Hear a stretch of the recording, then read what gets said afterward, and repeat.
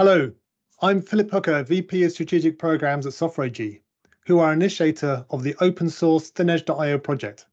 And it is my pleasure to welcome you to this 7th ThinEdge.io Community Meetup. We've got a range of presentations and practical demonstrations from the ThinEdge.io team and contributors, which cover what's new in the latest version, how it can be used and extended, and real implementation examples. But before we begin, I want to cover a few housekeeping items. We're using Teams webinar for this meetup, so if you hover your cursor over the main window, the webinar control bar will be shown. The control bar allows you to raise your hand if you have a question, show the meeting chat sidebar, view participants, and leave the webinar. If you have any questions during the session, you can submit them through the chat or raise your hand at the end of the session. The presenters will answer questions at the end of their session, but please feel free to ask questions at any time during the presentations. For those with the raised hands, we'll unmute your mic so you can ask your question directly when called on. We'll also launch a couple of polls to capture your opinion on important topics. These will initially appear as pop-ups, but will also be available in the meeting chat sidebar for later review. If you want to enlarge the display to full screen or check your audio settings, please click the ellipsis 3-dot symbol in the control bar for a submenu. I'll be introducing the agenda and our first speaker in just a few minutes. But first, I'd like to say a few words about the ThinEdge.io community. The ThinEdge.io community is an online and in-person tech enthusiast group who are excited about the practical implementation of ThinEdge.io, the open source cloud agnostic IoT framework designed for resource constrained edge devices. We're an eclectic group of IoT, OT, and IT professionals from the core development team, contributors, and the open source community, all experienced in the use of industry-proven security, connectivity, and software management methods for lightweight deployments. During the sessions, we aim to replicate ThinEdge.io's no-nonsense approach with interactive technology demonstrations so you can learn from both our successes and challenges. And as a recent note, with the rebirth of in-person events, we are pleased to see ThinEdge.io, the ThinEdge.io project, being promoted by many of the contributing partners at the recent Hannover Messe trade show. This trade show is one of the world's largest, dedicated to industrial development. Many partners were showing products with which actually embedded ThinEdge.io, and there were numerous demonstrations that incorporated ThinEdge.io in different solutions, including those on the AWS, Microsoft, and Cumbus and Software AG stands, as you can see in the slide. So, we're continuously evolving our approach to allow more time for technical deep dives and interactions with the ThinEdge.io team and contributors. We'll kick off with a brief recap of the updates of release 0.10 from the ThinEdge.io team. Then we'll immediately move to technical sessions from the ThinEdge.io team, which cover an overview of the Refactor initiative and its benefits, firmware management of child devices, remote access with ThinEdge.io. Then we'll actually change gears with the contributor demonstrations, which cover the container management on edge devices. And time allowing, all the sessions will be followed by a short Q&A. This then rolls into an open Guru Bar and networking session towards the end. So, the ThinEdge.io project has been progressing at a rapid pace. I would like to introduce the presenter of our first talk, Ruben Miller, product owner from the ThinEdge.io team, who will outline the new features and updates to ThinEdge.io that are now available in release 0.10. Ruben, over to you. Hi Phil, and hi everyone. Thanks for joining. So I wanted to run through the updates, what we included in the release 0.10. So some of you may have seen it from the previous release video that we had, but I wanted to go again on some of the great features that we delivered in this version. So starting through the main features for adding to our cloud connectors that we now support. So we've added the AWS IoT support, which is a great adding to the additional Azure Cumulosity and now AWS. So continuing the journey there for being cloud agnostic. And then we had a great contribution by an external contributor this time to add child device support for Azure IoT. So that's great to see that everyone's getting a bit more involved and also contributing to the Rust project directly, which enables us to then scale out in the future.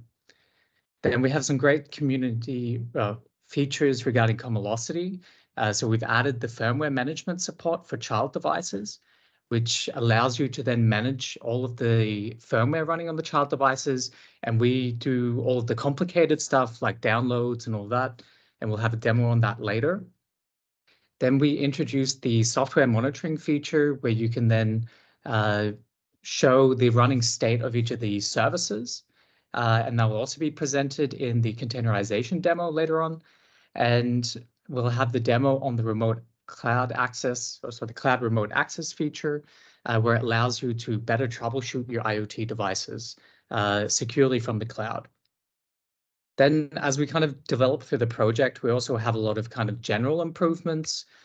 So we have a few kind of configuration improvements where we allow kind of the configuration of external MQT brokers now, and also the upcoming containerization preparation that we are able to set all of the configuration through environment variables. And we also have an official APT repository, so you can install all of the TEDge components via a standard APT get install. So maybe just to dive down a little bit on the containerization preparation, because it's quite important and a kind of common asked for feature. So the containerization, we have a bit of prep work that to better support running ThinEdge in containers. So the number one setting or number one kind of feature that is great to support is being able to set all of the TEDge TOML settings via environment variables. So that means you no longer need to then manually create TOML files inside your container. And you can also then set the container settings at runtime. So when you spawn the container, which is very, very convenient. And then you allow the users to also customize their environment to suit their needs. And then in addition with the non-local host, with the MQT client support, now each of the TEDge components can connect to an MQT broker, which isn't running on the local host. So previously, this was a little bit cumbersome to configure, but now we've kind of decoupled it from the hosting of the MQT broker and the client connections. So now it's very, very simple to then run the MQT broker in a different container and then communicate it through the DNS name, for example. So that's all very convenient now to then use. So you should be then set up for when we introduce in the future, have our own container, which is running then ThinEdge, and you can easily pull it into your different projects.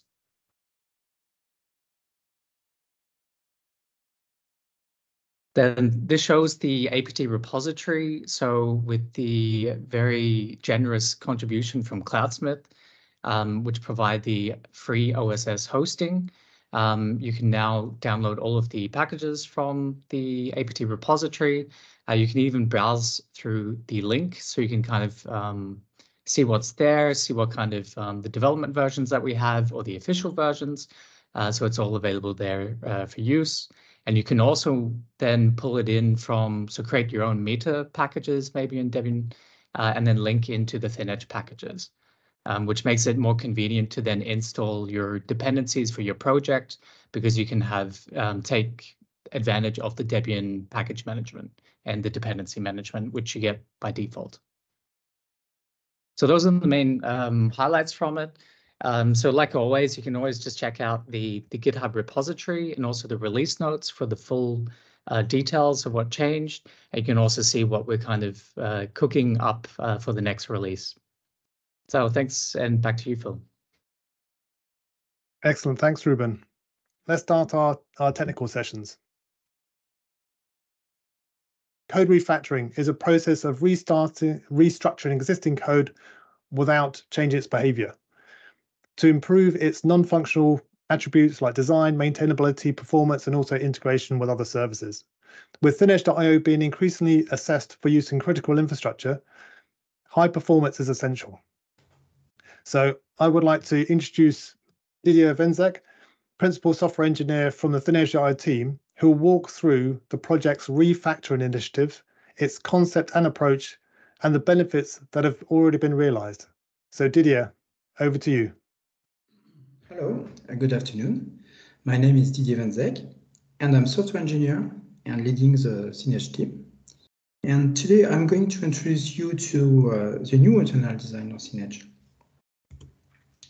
So ThinEdge started 2 years ago, roughly, with an ambitious goal to build an open source IoT framework.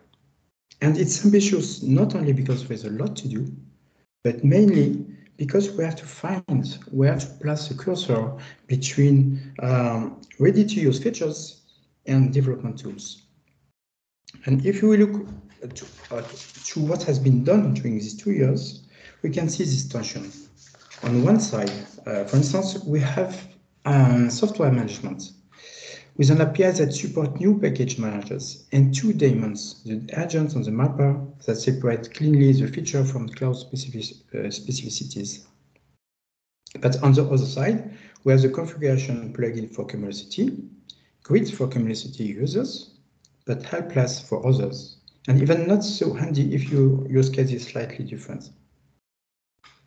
So we introduce this diversity on purpose to discover what is more appropriate for you, our users, and their use cases. But now we have to find a path between the two. And so just a small detour first. Your feedback is really important to us. We propose different approaches, somehow to similar issues. And please tell us what is great for you and what is less appropriate.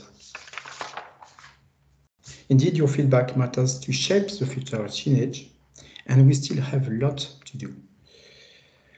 We need to improve the container story. We need to have a better child device support, mainly regarding child device registration, authentication, certificates. Yes, we need also, to be honest, we need also to have a lighter ThinEdge. Today, adding many features, we ended with something that is bigger than expected. We also need to stabilize the API, and so this API can be used by external contributors. So after 2 years of discovery, we need to consolidate ThinEdge. Today, I will only focus on the internal design. Indeed, to be in position to improve the external API, to improve how the internal code is organized. And this is what we did during the first years, this first quarter.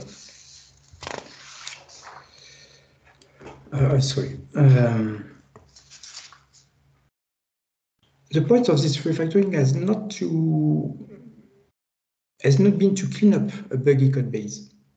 This is not the case, and this is the good part of using Rust. We never experience memory bugs, crashes, or low-level concurrency issues. The point of this refactoring is to move fast, to be more flexible, to be able to change our mind.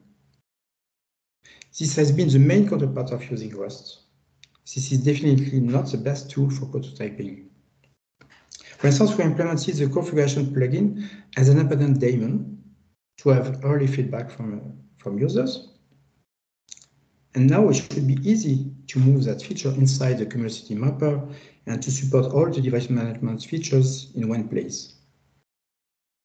Unfortunately, this has not been the case for stupid low-level reasons: memory management, resource ownership, incompatible concurrency patterns. To move forward, we need a consistent approach to manage concurrent units of computation. And this approach is the actor model, so-called concurrent units of computation that interact uniquely using messages, asynchronous messages. And there is a nice fit between ThinEdge AIM and the actor model. Indeed, if you look ThinEdge as a high level, ThinEdge is about coordinating subsystems the device, the cloud, the child devices, using JSON, CSV, over MQTT, HTTP. This must be transparent reading the code. Ours, this has not been the case, this was not the case 6 months ago, where everything was mixed between business logic and low-level concerns. Using Actor, we are moving on a design where these coordination aspects are more transparent. But before diving into the details, I want to highlight something. The novelty is not that we are using actors. In fact, we are using them since the beginning. If you look at the community mapper, on the converter thread, this is an actor. Since the beginning, we started to use messages, in-memory messages, to interact between different units of computation. Unfortunately, this was not systematic. So the novelty is to have a systematic manner to define actors, to test them, to connect them, and to run them in a main process. And to use the same mechanism for MQTT, HTTP, eNotify, timers, and to remove all the words we introduced, unfortunately, notably to deal with HTTP. So to look closely to these properties of the actor model, the first point is self-contained messages. The point is by contrast, is with calling a method. Instead of calling a method on some handle, when an actor wants to have some effect, this effect will be conveyed using a message that contains everything that conveys the intent. For instance, if the intent is to send a message over MQTT, we will have a message which type and content defines that this is for MQTT and this is a message to be sent over this topic and using that payload and such MQTT flags. But what is actually done by this message will only be defined by the recipient. If we to send this actually over MQTT, we need to send this message to some actor that behind the scene manage some TCP connection, MQTT connection to the broker, and translate this in-memory representation of something to be done, in that case to send an MQTT message, into an action, an effect. Having self-contained messages improve many things. You can understand the actor in isolation. You can test it using fake messages just by looking at the messages that is going in and out the actor. You don't need the true concrete actual MQTT connection to test something. The second point are the explicit states. If you want to implement a workflow between a subsystem, we can code into a sequence of interactions using simply the async await framework from Rust, something similar to what you will find in, say, JavaScript. And this, so you have something that is kind of sequential. I have first to do this, say to send a message to a child device, then to await the response, then to send another message to another component, again to await the response and send back a complete response to the cloud. So we could use that, but in that case, we let the compiler manage all the intermediate states. And the intermediate state is simply I have already sent a message to some child device, and now I'm waiting the response. By contrast, with actors, the state is defined by the programmer. If an actor has to wait for something, the state of the actor will simply list all the things where I already sent this message, I received these two responses, there is a timeout that is running, and everything is in memory. And this help to understand what is going on. We have a big picture of the actor and all the interactions. Obviously, it's a bit cumbersome because we will have to manage explicitly that state while it was done implicitly by the Rust compiler before. Next point, unconstrained event loop. This is a point we discuss a lot in the team because at the very beginning we try to have something that, I receive a message and I have to send a response or a stream of response for every input. But in practice, we want to be free to have a lot of patterns. Some actors need to be able to send messages even without even inputs, so to be a source of messages. Or we can, some other actor, for instance, the HTTP actor, need to be able to send different requests in parallel, concurrently, and to send the response when received from HTTP. So we need to have different patterns and to be free. And at the very end, we just have run method yes, the actor. Now it's your time. You have to run, process your messages, and do what you need to do. And most of our work has been set on the interconnections. We need to be very flexible to be able to fully combine actors. I have an actor that work in isolation. I can test this actor, but then I need to be able to connect this actor to others and to build an application from that. I will show you this in a demo. And everything is done using leveraging Rust. So we have static compile time checks. An actor cannot send a message to another if the types of these two messages are not compatible. And we also introduced a runtime. This runtime is not mandatory. You can test an actor in isolation or even use it without any specific actor runtime. But if you want, and this is what we will do in practice, you can leverage a runtime that will have a broad view of all the running actors in an application. For instance, the key feature now for using that is the ability to shut down everything when you hit the Ctrl+C key, just to be able to send a message to all the actors, or please stop working cleanly and for graceful shutdown.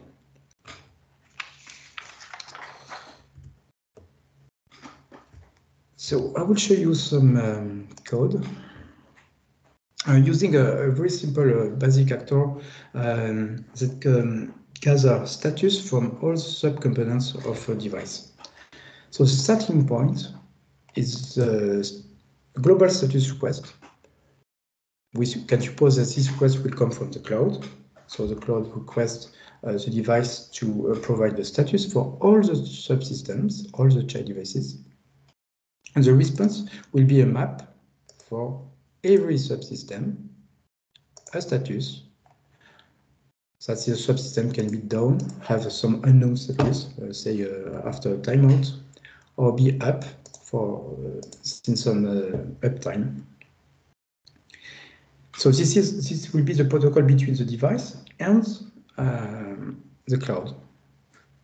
Underneath, the actor will have to send the request to the child devices. And we will have again a status request to all on every child device. And at that I'm giving, oh, please, can I have the status of this subsystem? And this subsystem will have to respond with his own status of the same type I expected here. When I said that these messages are self-contained, it just means that this status request, for instance, can be understood even if I'm not this subtype. I just can observe the messages that are going inside the system. I can notice that this actor is sending a status request to that other child devices. I don't need to be aware on some private channel between the main device and the child device. All these messages can be understood by any that have access to them, and you have all the information you need to understand, for instance, that the status response is for that system and giving this status. For the actor itself, so the main feature of the actor will be this run method, given some state with the full content of the actor, but not only the state of the actor, but also all the mechanism to send and receive messages from others. And the event loop will be, in that case, very simple, because I just have to receive until I have some message. I will have to process this message depending on the type of message I have. So in that case, I will have either status coming from request status coming from the cloud, or status response coming from the child devices. The fact that I receive two kinds of messages is defined here. I have a type here that I name status input, and where I can list all the options. This guy can receive global status request or local status responses, and vice versa. This actor will send a global status response corresponding to this request, and will send status request to the child devices. And all these messages will simply be put in a message box. This message box is the simplest that we can have. There is just a queue of messages waiting for being processed, and an output that can be used by others. But at this level, I just have message in, message out. I have some configuration. Here I took a very simple path where the configuration, the list of child devices is simply given when the system is built. Obviously, we need something more involved in a real system, but that's not the point. What is interesting is this part. This actor manages state. When there is a request, this actor will manage the state of all the response being collected, what is going on, what is still pending, and so on. So we will have a set of subsystems for which I'm expecting a response, and the response already collected. So this is the state at a given point in time of my actor. So I have a nice view of what can be all the different steps of this system. And if you look to now to the code itself, you will see it's quite straightforward to understand.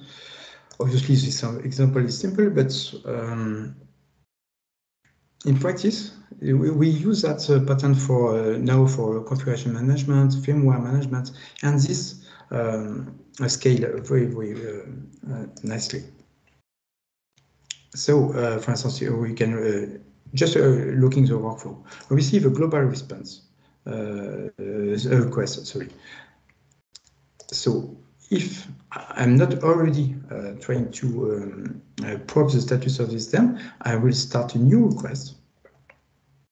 And starting a request is simply sending a status request to all the subsystems I am aware of, and to prepare a new state. And this response collection, in that case, we can have a look to this method new. This is simply an empty set map of responses, because it's just started, and the whole set of subsystem. And sending, so we send, and sending a sub request is just sending a message. Where it's sending send status request. This is sending a status request to a given name. You can notice that there is a type that is a bit complex here, because I'm sending a status request, but this guy is able to send different kind of requests, status requests, but also global status responses. So I have to tell to the message box, oh, this one is a status request and not a global response. We will see some way to improve that later. And now I've sent my request. This actor will just continue his event loop and receive, hopefully, a status response coming from the different actors. And managing a status response is, again, something I just have to update my state. I have a new response, so I pull this response to my set of responses. And I have to probe, is something else still pending? If none, oh, it's done. So I have to take the response and to send that response to the cloud.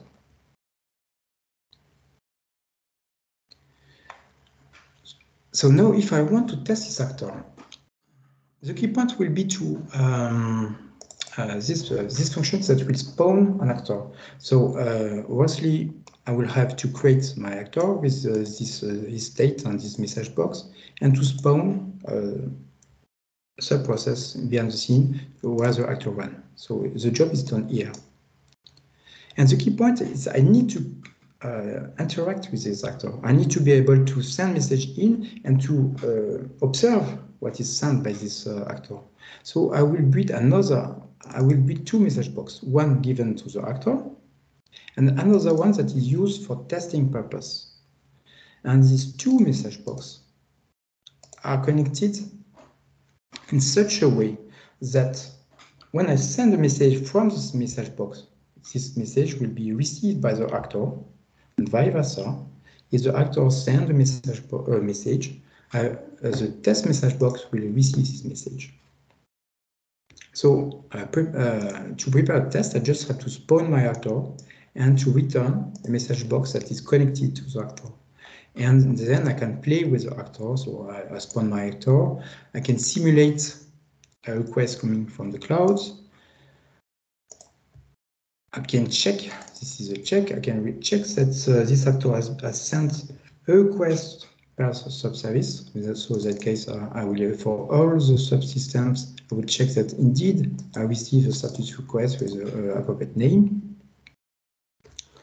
The order doesn't matter, so I have some tools to ease the testing. And now I have to simulate the child devices.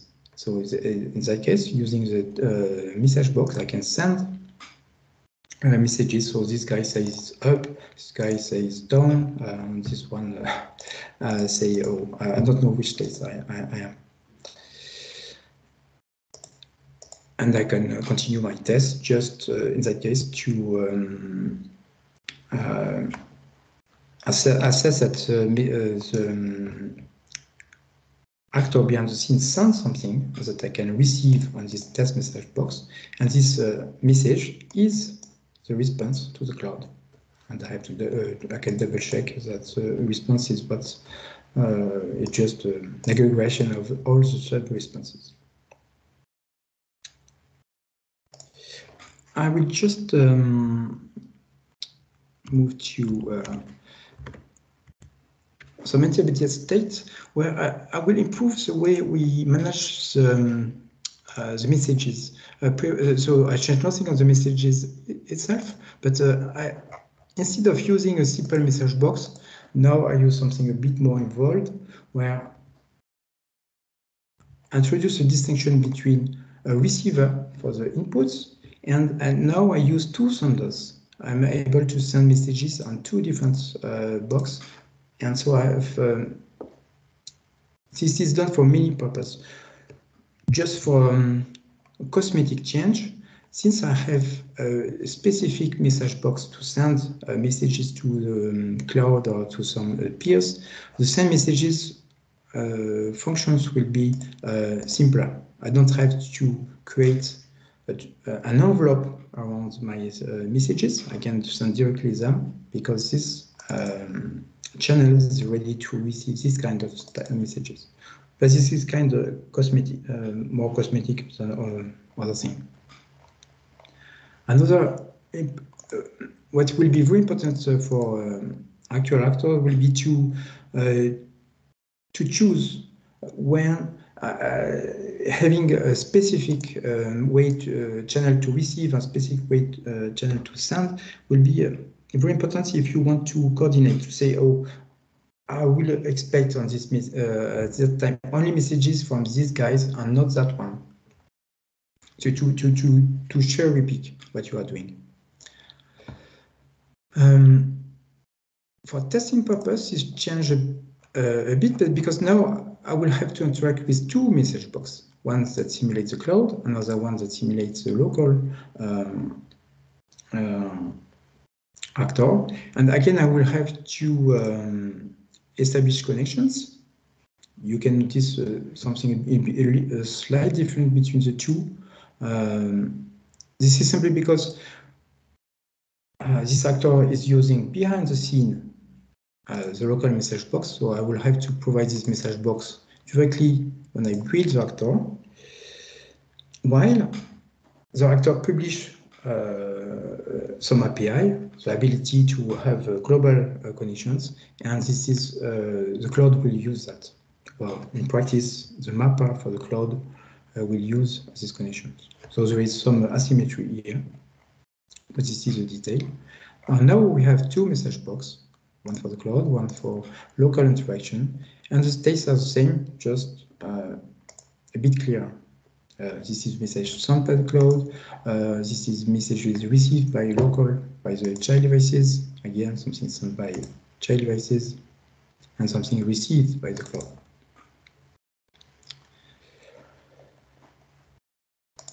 And now I would like to move to another step, adding timeouts.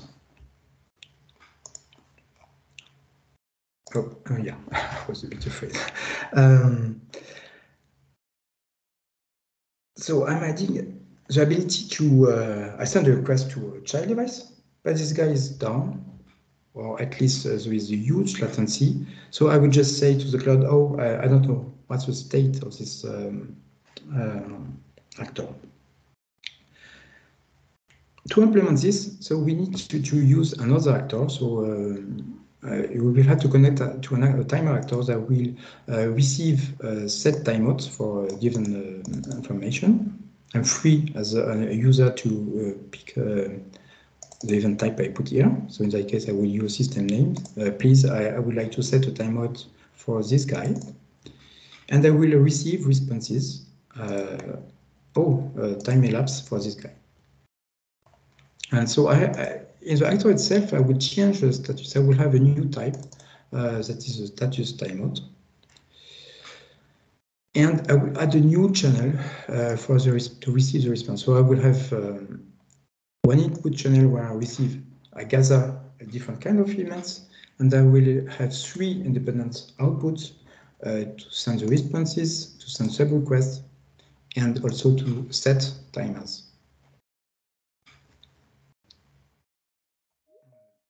Before just so when I send a status request to a child device, I will have also to send a timer request to a different actor. Please, can you awake me in 5 seconds just to double check this guy has received or not, send it or not his response. And I will have to handle a new kind of messages. In that case, just to I have nothing specific to say. I would just mimic if I have so I have a timeout. It just means that the status of this guy is unknown, and the fact that I know that this system, this child device, and not another, is simply because the status timeout is an envelope to something to some event passed to when I send this device. So when I send this timeout status, I say, oh, this is for this subsystem. And 5 minutes after, I will receive this message with the same status system subsystem name. And here I mimic a status response. And the test will be the same, similar again. This time I will have 3 boxes. And I will be able to mimic a timeout. So instead of I will receive 2 peers telling their own state, this guy will never respond, and I will have a timeout. Just very simple. Now it's no more an example. This is a device management process.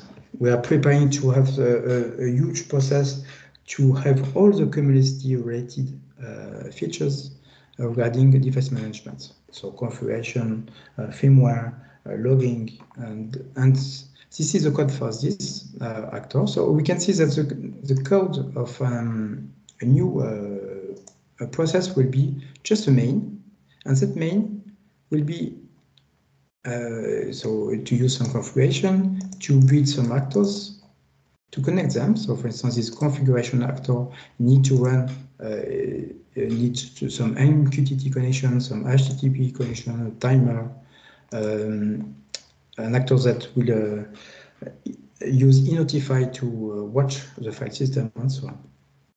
To connect all these actors and to run them and run to completion. So having to add or remove an actor from a main will be just a matter to remove or add the proper lines here.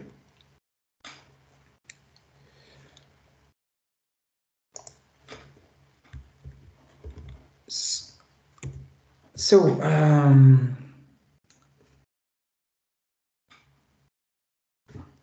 doing we have no. I think everything is. We just had to finalize some points in the map and in the agent to have refactor everything using actors, and this not only will improve the way we have more modular components focus just on one thing. For instance, the configuration management has no knowledge of MQTT beyond this message, this envelope somehow. And no true connection to MQTT, no connection to HTTP, nothing, just something that is focused on configuration management.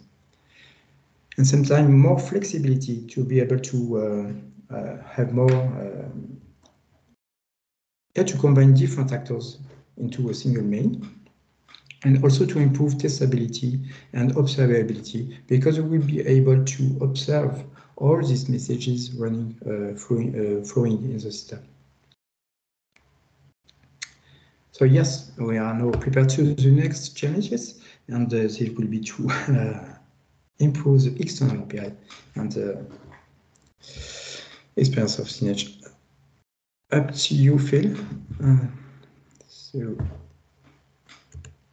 Excellent. Thanks, Didier. Thanks. It's really interesting to see how things are evolving. So I think everything in the work's been quite accelerated, isn't it? So moving forwards, helping organizations with what they want to do. So it's very, very interesting stuff.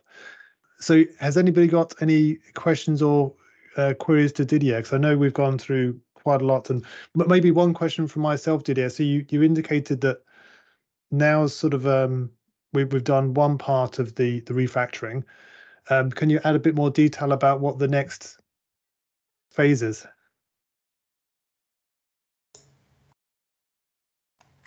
Oh, yeah. There are many things.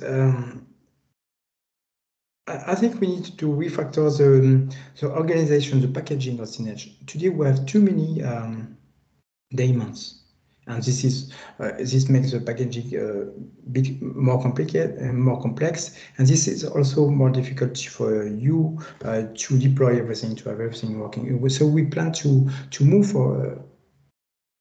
to another organization where we have say device management daemon that is doing everything in one piece of code, some battery included component.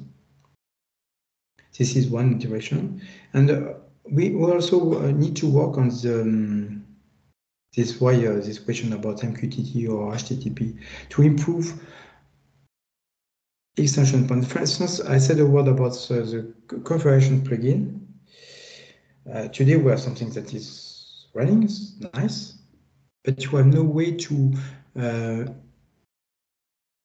implement your own configuration management, say for Azure or for you. If you want to tweak something, we need to have an API here. So we need to improve the API over MQTT, HTTP, and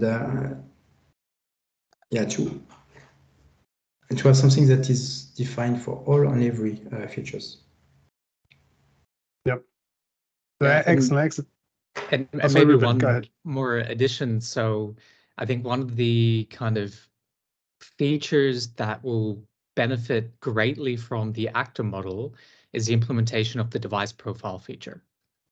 Because in a sense, the device profile is a combination of software, configuration, and firmware management. And so that the kind of composability that the actor model brings us means that we can better reuse the existing code to implement the device profiles. So that's why from the kind of feature development part, we've been postponing the device profiles because of the actor model, because we really want to get that in, so to make the implementation a lot easier for us. But that's only the first feature that will be easier for development side. I believe that this actor refactoring will have a massive increase on our productivity. So I think you'll be able to deliver more quicker and also better tested, because the testability aspect and the observability aspect is very, very nice. Not only from like a developer point of view, but also if in the future we have people contributing the projects, that's a little bit easier to see what's going on and it reduces a little bit of the complexity. So I think moving forward, you'll see a lot of benefits come from the actor model. Excellent. Thanks, Ruben. Thanks, Didier. I know we've kind of run out of time. There's probably many questions that people can raise as well. But if you have any questions, please raise those afterwards or during the session with the remaining time we have. So with that, I'd like to move on to our next topic. So staying with the updates in release 0.10, let's deep dive into another feature evolution. So according to Edward Amoroso, so former CISO of AT&T, the need to create world-class firmware update processes is no longer optional. Where firmware update management was once considered a nice to have, it has now evolved to be one of the central elements of any successful security program. However, updating firmware is time-consuming, can be risky, and can require a system reboot and downtime. So I would like to introduce Rina Frigino, the software developer from the ThinEdge.io team, who will demonstrate how ThinEdge.io provides an easy way for the firmware on all connected child devices to be updated in an efficient and robust manner. So Rina, over to you. Yes, thanks, Phil. Hello, everyone. My name is Rina Fujino, a software engineer from ThinEdge.io team. So today I'm here to introduce the new feature available since our 0.10 release. So that is firmware management support for child device for Cumulocity IoT. Many IoT devices need firmware update regularly in their device lifecycle. With IoT Cloud Platform, you can always check which firmware is currently installed in your IoT devices. And not only that, and also you can apply a new firmware update to those devices. So supporting the firmware management feature is absolutely important for IoT device-side clients like ThinEdge.io. And gladly, now we have it for you. So to enable the firmware management feature, firstly, we need to use Cumulocity. So let's check together now what Cumulocity offers for firmware update from their user guide. So yeah, I'm going to switch to the community user guide, and here you can find a section like managing device firmware. So what they are offering, first they have firmware repository, and in this repository, you can create the firmware entry and providing some firmware information like name, version, and also you can upload a firmware file directly to Cumulosity or providing an external URL. And once you created the entry, and this is available in your tenant, and then go to your device management and your device. If your device is declared CHY_firmware as supported operations, then you're going to have this firmware tab in your device. So this is really cumulative feature. So if the device wants to have some device management feature, the device always needs to declare which one it's supporting. So in this case, CHY firmware, for restart, CHY restart, and so on. And from this device management, so you can create an operation to apply the firmware to your device. So to create an operation, so you need this firmware repository entry, so which I explained in the previous section. So actually, so this is what Cumulosity is offering. And now let's take a look what we are offering. Okay, back to the slide. And yes, so now we know what Cumulosity offers. And then actually the firmware management feature, so it's available for both main device and child device. However, in this presentation, we would like to focus on only child device because this is what we are offering currently. So let's think about the flow and each component in the firmware update.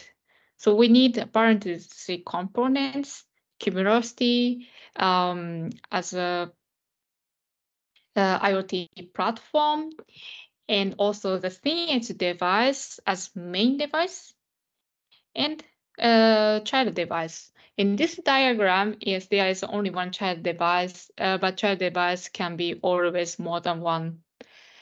And Cumulosity and the ThinEdge device are connected over the internet, and the ThinEdge device and the child devices are connected in the private network. So that key point is there's no direct connection between Cumulosity and the child devices. So the ThinEdge device works as a proxy between cloud and the child devices. Then, as per firmware operation, we need a couple of steps between these 3 components. So that's why you see now many arrows in this diagram, but we can divide these arrows into 2 parts. The first part, this part is the responsibility of CHY firmware plugin. So we delivered this plugin in the 0.10 release. And this plugin is supposed to run on the ThinEdge device. And the other part is the responsibility of the child connector. This program, child connector, should be running on the child devices. So unfortunately, it is not a part of ThinEdge IO itself, because imagine it's totally different on the device how you can install the firmware. But don't worry, we have an example program in our GitHub repository. And actually, I'm going to use the example Python script, which is available in the example repository in today's demo. So as I already mentioned demo in the previous slide, so I prepared a demo to show the firmware management feature in today's presentation. And here is my demo setup. So ThinEdge IO is installed and already running on the Raspberry Pi, and this one is already connected to the Cumulosity. And also I have other 2 devices. So one is laptop and the other is another Raspberry Pi, and both are located in my home network. And child connector program is running on the both devices. So let's start the demo. Okay. So this device is the Raspberry Pi, which is connecting to Cumulosity. So this is a CHIO device. And of course, CH is installed, the version 0.10.0. And also now we can confirm that this device is really connected to Cumulosity. And yes, so the connection check to the Cumulosity is successful. And for the later usage, I'm subscribing or MQTT message on the main device, CH device. And this device is another Raspberry Pi. It's a child device for this demo. And this child connector program is running now. And also this is another device, laptop, the same. So the child connector program is running on there. Okay, so this is the device side setup.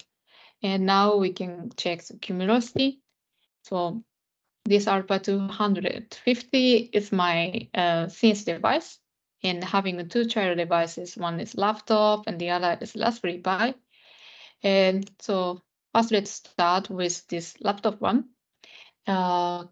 We can create a Firmware operation.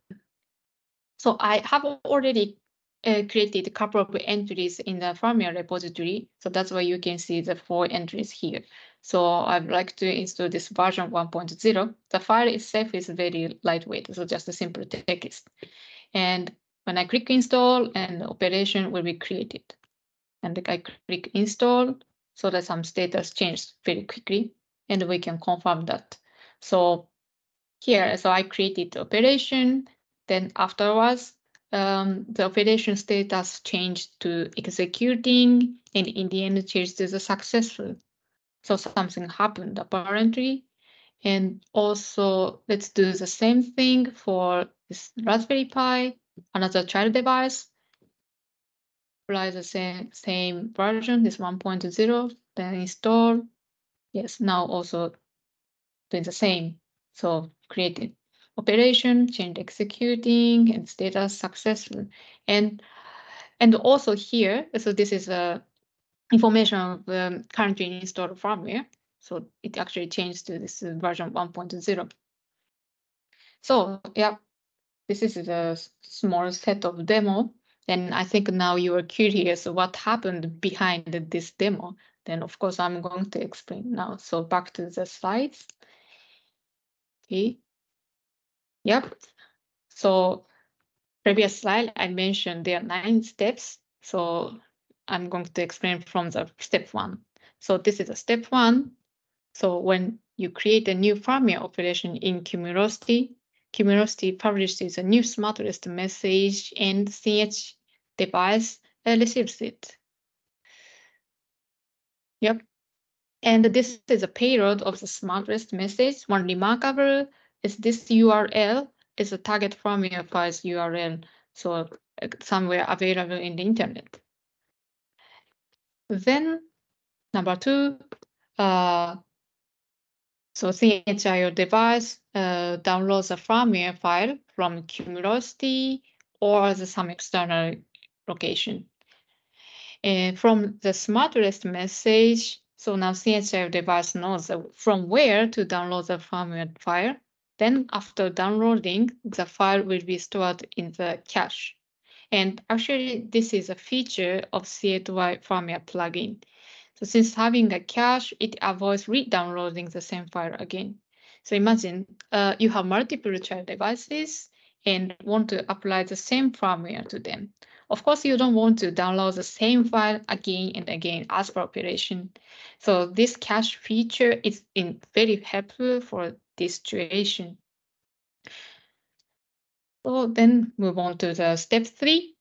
And now the target file, the firmware file, is available inside the CHIO device. So the CHIO device can create a firmware update request to the child device. So this one is sent as the MQTT message, and the payload is like this. ID. This is assigned internally. And attempt, this is how many times the same request is sent. And name, version, obvious, and the SHA-256.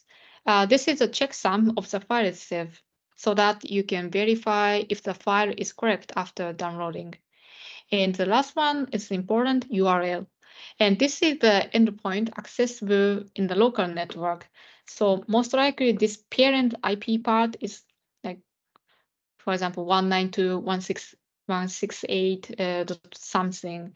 So the point is it's not like publicly available. So just local network, then you can access. Then the step 4 is now child device knows all necessary information to proceed the firmware update request. So the step 4 and the step 5 about updating the operation status to executing. And child device should report that a child device is now executing the request by MQTT. Then CHIO device converts the message to the Cumulosity's format, so it's smart rest. So now the status of the operation in Cumulosity changed to executing. And one note is this step is actually optional. If you skip this step, and executing status update to Cumulosity will be sent together with the successful failed status update message. So it's these 8 and 9. And then in step 6, so now child device can download the firmware file from the CHIO device. Okay, then now child device has a file, so do the firmware installation. And after the firmware installation finishes, child device reports the operation status to CHIO device with a payload. If it is successful, very simple. If it is failed, also you can add the reason field, so why it failed. Then CHIO device converts the operation status update message to the Cumulosity's way, again smartest. And now Cumulosity's operation status must be changed to either successful or failed. And if some error occurs, the onward steps, then CHIO device sends operation failure to Cumulosity IoT with corresponding the reason. Okay, so let's check the demo's output again to confirm if the demo worked as I explained now. So screen out and check it. Yep.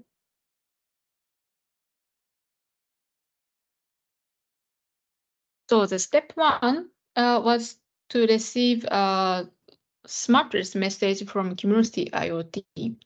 So we have some MQTT output. This is on the CNC device. And we run actually 2 operations. So one set of operations is this one. And this first message is the smartest message about this firmware update from Cumulosity. Okay, now CH device received. And step 2 is downloading the file from this URL. And let's check it. So as I said, we have cache. So this cache is the file. Now it's downloaded from the demo. So we can check the timestamp. Cache. Yes. So it's very recently it's created. So it has actually 1 hour time difference. Yeah. And so remember, so I actually created 2 operations applying the same firmware file to 2 different child devices. But now you see only 1 file here. So first operation, actually the CNC device downloaded the file from Cumulosity. But for the second operation, since the same firmware file is required, it doesn't download. So just it keeps downloading and using this cache. And the step 3 is creating the firmware request to the child device. And the message is this one. And step 4 is step 4 and 5 is executing a message to Cumulosity. So these two are corresponding messages. And step 6, downloading the firmware file from CHIO device, so we can check our child device connector output. So look at this. So here, so apparently this child connector is downloading a file from the CHIO device, and the download was successful and stored somewhere. So step 6 was done, and step 7 is installing a firmware file, so it does something. And then number 8 and 9 is sending the, again, operation status update, and these 3 messages correspond to that. So child connector sends a successful message, and then CHIO device converts to the smart REST way. So this is for successful, and this is updating the Cumulosity's inventory data, so which firmware file is currently installed. So yeah, it looks good. So now we confirm that the demo worked as I explained with this diagram. So let's go to summary. So this is the last part of my demo and presentation. So the feature, so firmware management for Cumulosity IoT is available since 0.10.0 release as C8Y firmware plugin service. And as of today, only child devices are supported. And also the child device connector program must be run on the child devices. If you are interested in this feature, we have how-to guide. So please read this one and try it. And also this child device connector program, we have it in this repository. So CHIO example repository. So also you can use it. Okay, and then thanks for listening. This is end of my presentation, and over to you, Phil. Excellent. Thanks, Rina. So it's a great presentation, Rina. So it definitely clearly showed how we can do firmware management to assure the software compliance on child devices, which is now an essential component, as indicated before. So thank you very much. Brilliant presentation.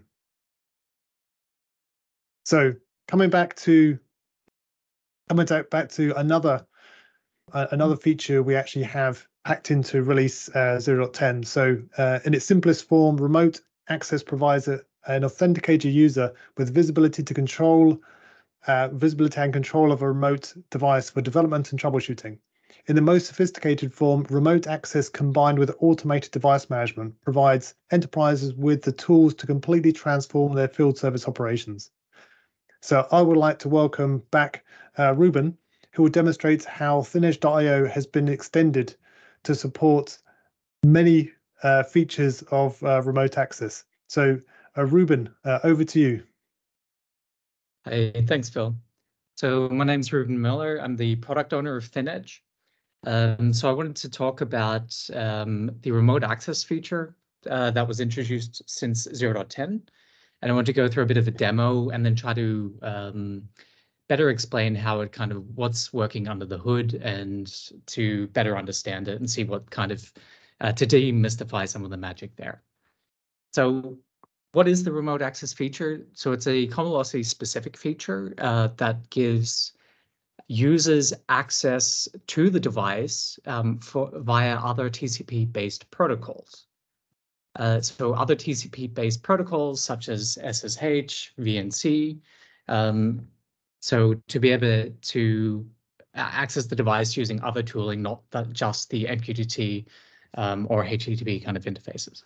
So first of all, why would you want to do this? Let's remove that. So in the perfect world, everything just works. However, we don't live in a perfect world, so there's often cases where maybe your IoT device is misbehaving, either because you've deployed new applications on it and you kind of need to have a better understanding what's going on. So the remote access feature allows you to better do your advanced debugging on these devices. So you can maybe do advanced interactive debugging sessions. So ThinEdge already provides like log management and shell execution.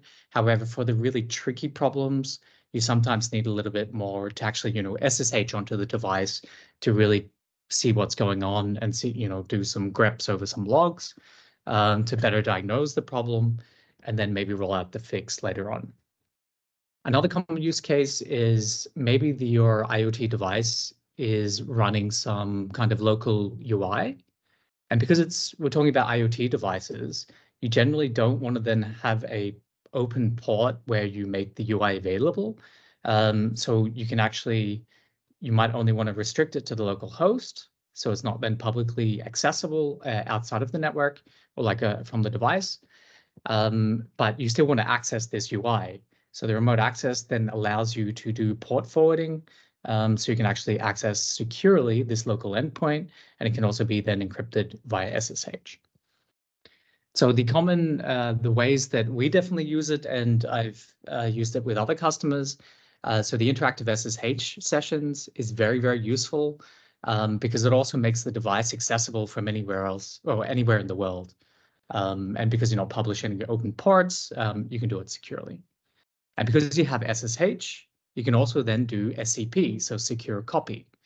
So you can actually do transfer then files from your laptop to that remote device using your SSH connection. I said before, you can do port forwarding, again with SSH.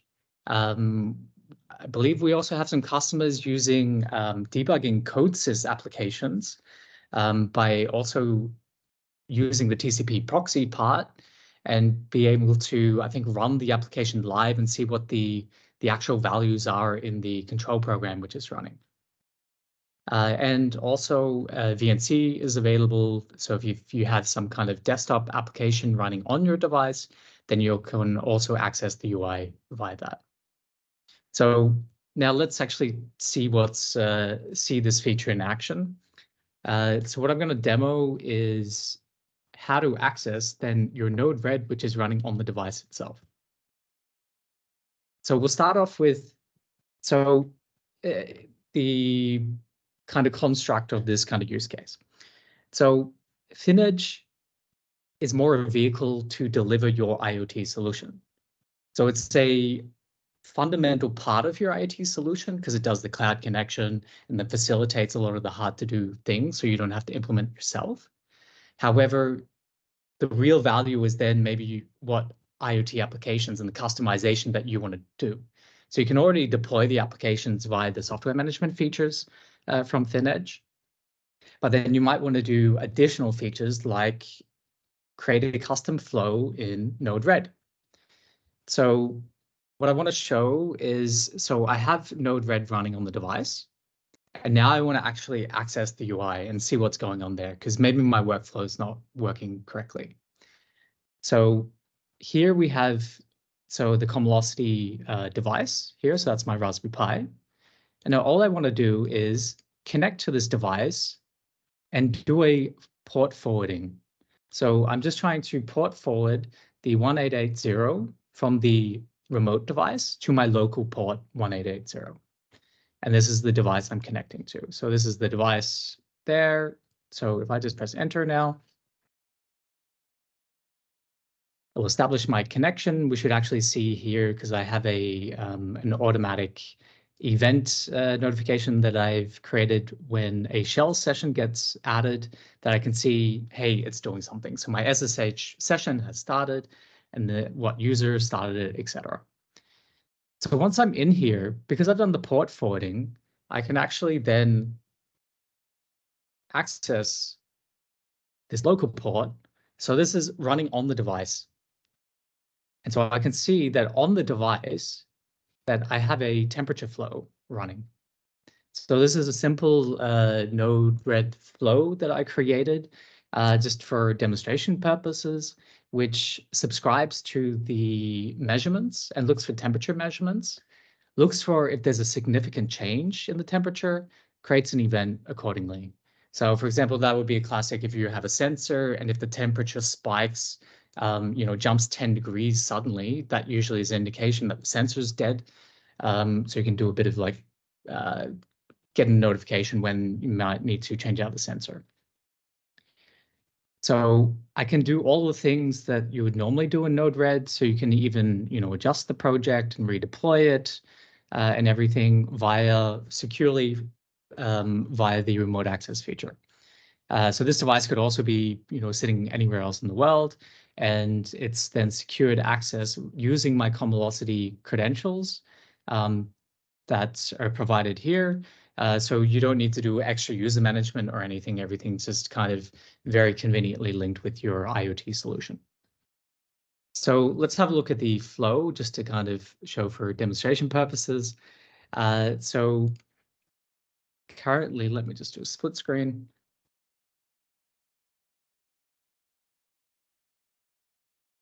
So the moment I have some temperature data here, so I'm just going to simulate some data, and I'll do a slow ramp. So I'm just going to go from 20 to 25 degrees and then back down. But because I'm doing 1 degree increments, this isn't like a significant change in my temperature, so I shouldn't actually get any events. We can see kind of the measurements flowing in, so it kind of ramps up and ramps down. But if I look at the events, then I don't have any events here. But if we do the same thing now with using a temperature spike, so here I'm jumping from 20 to 30 degrees, back down to 25. And then suddenly I get a temperature event and everything's good and working correctly. So now maybe I wanted to kind of see, dig around what's on the device. Or let's simulate when something goes wrong. So I can do all my normal commands here. So if I just stop the service, maybe Node-RED, connection refused because I'm doing port forwarding. Let me just kill that. So let's imagine that you start on this device, and then part of my Node-RED application is Node-RED that I also have using the new service monitoring. So I also have an indication that when, for whatever reason, that the Node-RED application isn't running, I have a error notification here that my service is down. So that's my first indication, oh, something's not running properly. So I look there and going, well, I don't really know what to, what the error could be. So, this is where kind of connecting via SSH might be useful. So I can then connect to my device using SSH and then have a bit of a poke around. So I could even do like a journal CTL and have a look there interactively and going, okay, that looks okay, because that's not really saying it's not running. But if I look at the service status, it confirmed that it's inactive and dead. And they go, okay, yep, I accidentally stopped it, so let's start it again. And we can see it's now doing stuff. So providing that kind of SSH access is super useful just for those quick and trickier situations where it might not be obvious then from the UI in Comvelocity what's actually going on. So it's providing both additional UI features, but also like troubleshooting features. And we can now see that my Node-RED application is now green again. So the flow is then up and running. And yeah. So what's actually happening under the hood? Oh, actually, before I do that, so one way of accessing it is via this, it's called native SSH. So by doing a native SSH client using pass-through feature, you can also access it via the web SSH. We have the window here, and then you can, so that's handy if you don't have maybe a client which has direct access to it for whatever reason. So you can do the same stuff here. Red. And so everything's kind of working as expected. The only difference is because it's web SSH, it's slightly slower than native SSH, but it can be good for the kind of quick once-off kind of interactive sessions. But the native SSH / pass-through feature is definitely one of my favorite features because you can also do everything that you can do in SSH. You can do once-off commands, SCP, and all that kind of magic stuff, which is a lot more convenient, and it feels a lot more snappier in terms of like the response, because there's basically less of a kind of, you know, a back and forth in between the different kind of components. So how is all this magic working? So to do that, I'll show it in the in PowerPoint.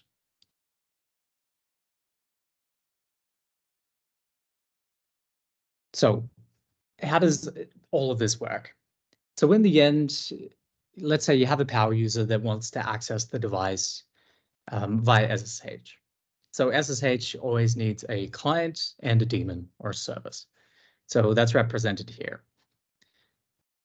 In normal scenarios, or if you're in the local network, then you might be able to establish these connections directly, because maybe you're in a secured network where that's okay. However, if your device is connected to the internet directly, then generally that is very frowned upon because it's not very secure, and then anyone can access your device from the internet, and that's generally something you don't want. So how do we then make this secure? So before we do this, we need to add a bit of infrastructure stuff in. So we've added the Commonvelocity IoT platform. We have ThinEdge here, which then has an always running MQTT connection to the IoT platform. Then we also have the remote access plugin, which was then introduced in 0.10 from ThinEdge. So this is a separate binary. It's not a process which is always running. It's just a binary which is then called by ThinEdge when it receives an operation. Then on the left side, so the client's or the power user's laptop, we need an additional piece of software, which is also an open source project, a small project written in Python, that is called the Commonvelocity local proxy. So that knows how to talk to Commonvelocity, and that acts as the local proxy, so the go-between between the SSH and the cloud. So when the user wants to connect to the remote device via SSH, they start the session saying SSH my device. Using standard SSH configuration, you can actually configure that saying, hey, when I access this device, I want you to use the local proxy to call this application which is running on your device. So it proxies the command there saying, I need to do something before I can actually establish the connection. So please execute that. The local proxy then creates an operation, Commonvelocity. It then establishes a WebSocket, which is then always on or like a running connection. Commonvelocity then in turn sends an operation from the cloud to the ThinEdge device, which already has, receives it via the MQTT publish. That interprets the message and go, okay, this is a remote access request. It calls remote access plugin. The remote access plugin then establishes its own WebSocket to the cloud, and the cloud kind of joins this socket with this socket. And it just proxies it using a transparent proxy. So it just goes, okay, bytes in, bytes out in both directions. And then from then on, once that connection is then established, then the WebSocket is then proxied to the SSH daemon. So in the end, semantically, we have this bidirectional arrow here, but it's kind of going through this kind of this path here. So this is all kind of stuff that happens under the hood. It's kind of implementation details that the user doesn't really have to worry about too much, because everything can still work via the SSH configuration. So it works. So everything just feels like native, that it just works out of the box. So, nothing like if I was connecting to my, that IP address, that just works exactly how I'd use SSH in normal circumstances. So it's just an additional SSH configuration which is required to facilitate that, and then everything just works as expected. So we have a few references here that you can check out, the local proxy project, and also the documentation if you're not familiar with the cloud remote access. because you have to make sure you have the right permissions. So we have a link to the documentation from Comulosity, how to enable that. So I think moving forward, it's an enabler for any project, because as your IoT project grows, you have more and more components being added, and the more chance that something will go wrong, or even in the development phase, it's very helpful that you can kind of track and easily connect to your device. And it simplifies the connectivity to the devices, because you're not just relying on being in the local network. So it's very convenient for us as a team, because we're not located in the same regions, as we can actually also access all of our test devices via this feature as well. So that concludes my demo for the remote access feature, and back to you, Phil. Excellent, thanks, Ruben. Brilliant demo. So as Ruben indicated, remote access is sort of really powerful in many different circumstances, and they've been sort of packed into or pre-packaged into ThinEdge.io. Initially for Comulosity IoT provides many benefits and also makes it simpler to use. So we'll now move on to our last session, and we've saved the best for last. So no negative to anybody so far, but containerization brings many benefits, including software portability between platforms, resource efficiency over virtual machines, and improved application isolation. Each container packages up the code and all its dependencies like runtime, system tools, system libraries, and settings. However, managing these containers can prove to be a challenge, and additional software is needed to optimize how to run containers and monitor their health. So without further ado, I'd like to introduce Murat Bayram, so software architect at Software AG, who will demonstrate how ThinEdge IO enables containers to be managed in resource-restricted edge devices. So Murat, over to you. Thank you, Phil. So thank you very much for the introduction. So today we are gonna show you how basically you can use Comulosity IoT to manage containers together with ThinEdge. So how ThinEdge plugins can extend the functionalities of ThinEdge, and how also micro front ends can extend the functionalities UI-wise on the Comulosity side.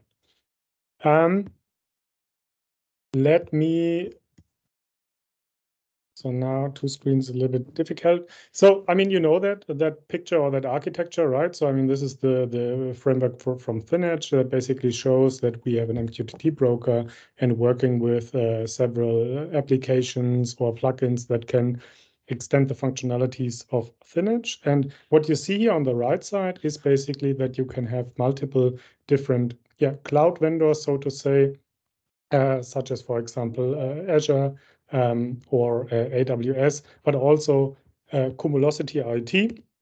And this is why I'm here today, because I'm working for Software AG and basically showing you today how container management can be achieved with Comulosity IoT together with ThinEdge IO. When we talk about Comulosity IoT, then this is a multi-tenant IoT platform that is highly scalable, works with multiple thousand, even millions of devices, and has a huge stack of functionalities, which works in many different environments, such as clouds on hyperscalers such as Azure or AWS, or even in on-premises or edge deployments. So we are cloud agnostic in that way, such that customers that do not want to go to the cloud, for example, can also do the full stack of these functionalities here on a dedicated edge instance, for example.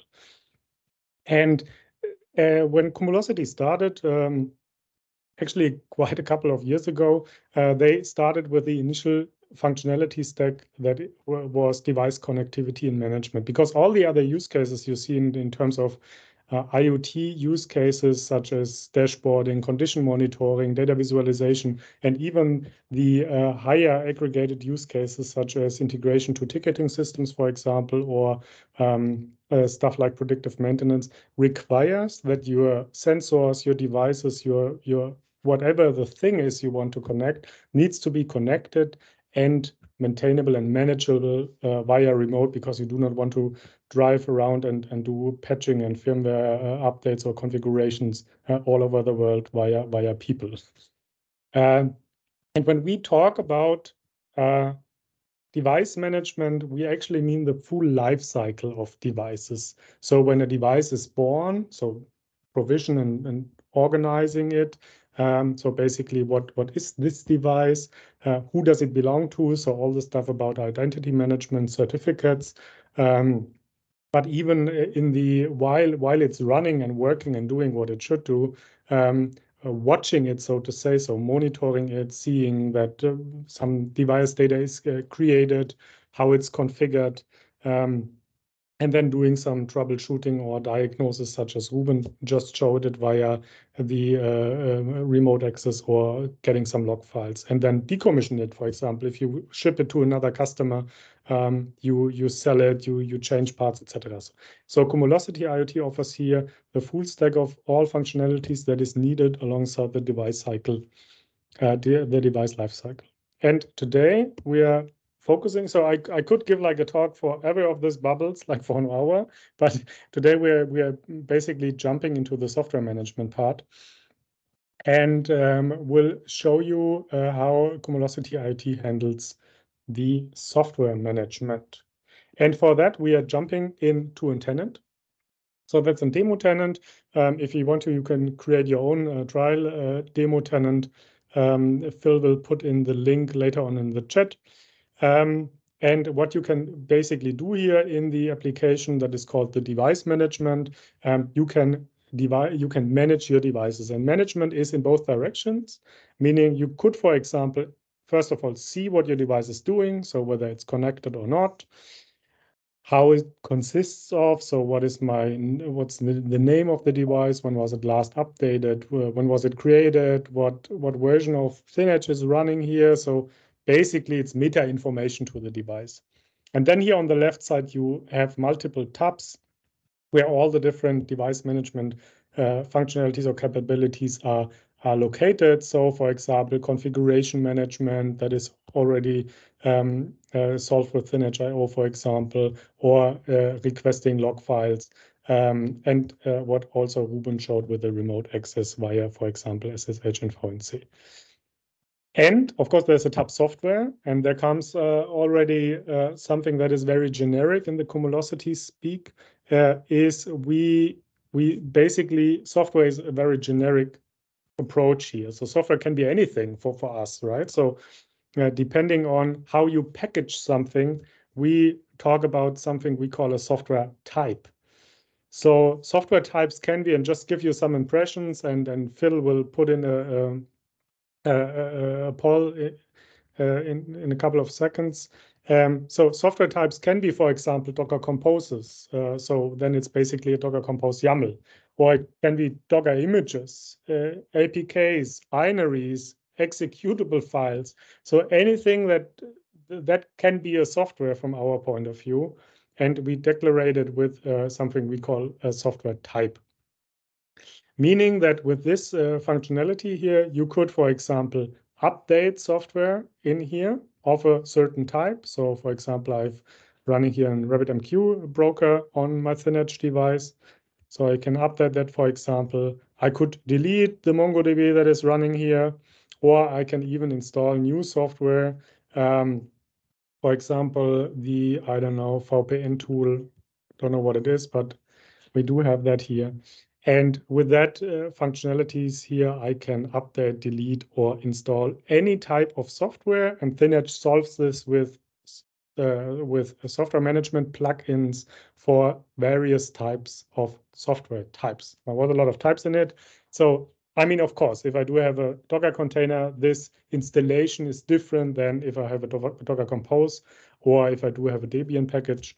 And depending on that, the ThinEdge handles this differently via plugins. So to give you an impression, what is basically happening behind the scenes, if I do that in terms of software management, then I do have my broker that is for the inter-process communication.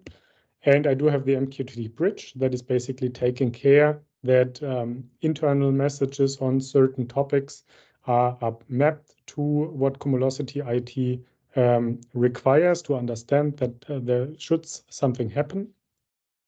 And then I do have the CLY agent that is basically understanding, okay, there's now a software update for software type Docker, for example, of a certain Docker container or a binary or an URL. And then it basically looks which plugin it should use, right? So a software plugin, very generic. So it uses the Docker plugin, it uses the APT plugin or whatever plugin is needed for the particular software type. And then, of course, doing it and sending back the information to the Cumulocity IoT. The thing now, and this is why I'm shifting now to the demo again, this view is very generic. So meaning that we made it that way that it works basically for all types of software that I want to install. But when we are talking now about Docker, and there would be a question whether you are using containerization and what type of containerization you are using. We see that, for example, Docker or Podman or even Docker Compose require actually a different type of visualization, right? So this view in terms of, okay, I see that RabbitMQ as a container is running, but I have no clue about commands, port mapping, etc. That this view is not working for people that really want to manage the containers running on the devices. And Cumulocity is very extensible here in the way that you can create via micro frontends own additions to the standard platform. So if I say, for example, I want to have an own container view, I can basically just add that my own. And this is what we did here. So we added a container tab. And now we created the view as we thought it might make sense. So I do have here a view in a grid view where I can basically see all my containers. So you see MongoDB is running here with the status it's up. The Postgres database in as a container basically just exited. RabbitMQ is still running, or the MQTT broker is locally running since Lineage requires that, for example. And with this 3 dots in here, I have the possibility to restart the container, to stop it or to start it if it's stopped, or even to jump into that container and see, for example, that this status is running since 8 hours and that I have a particular container ID here, that I have a command with which the container was initially started, that the network is bridged, how much of the file system is used, etc. So I can basically extend it to any information that Docker PS is giving me. So if you check that in here, so I just opened the command here, and if I do Docker PS, then you would basically see that all the information here of, for example, the broker is what I'm showing here in the container tab of Cumulocity IoT. And since Docker Compose is a very nice way to compose something out of containers, we could even do that with container groups. So this is how we named them, to have it a little bit more generic in terms of other containerizations or technologies. And in here, I have, for example, now a Docker Compose file that is called Edge Computing Pipeline. So, for example, if I'm doing something with Jupyter nodes in terms of Python that is subscribing to something, writing into a local MySQL database, and having a little Nginx web server, I can do that with that, for example. And here you see that the Docker Compose file basically consists of several containers, so Jupyter nodes, and again, I can open that here with a container ID, again, file system, what ports are mapped, and do that also with the other containers, and can even jump into the different containers again to see, for example, that this MySQL database container in the Docker Compose file is running and up since 8 hours, for example. So a very nice way to extend views to create the very generic view of software, which is actually very generic, and abstract that actually in a way that I can use that for a certain software type. And in this example today, it was basically containers and container groups. And if we just check what is happening on behind the scenes way again, as you have seen that, we basically now have a Docker and a Docker Compose plugin that are running and that are also in the GitHub repository. It basically does the handling of, I want to install a Docker container, I want to install a Docker Compose, and is handling via the CLI agent the whole distribution about or the communication with the Docker host, so to say. And what we additionally have, and that's also in the repo where we will share the link with you, that we do have this attached container plugin. So basically also known as a Docker host data mapper. So it's basically asking Docker info or Docker PS for information about the different containers and publishing that to the broker that is mapping that to Cumulocity IoT data model.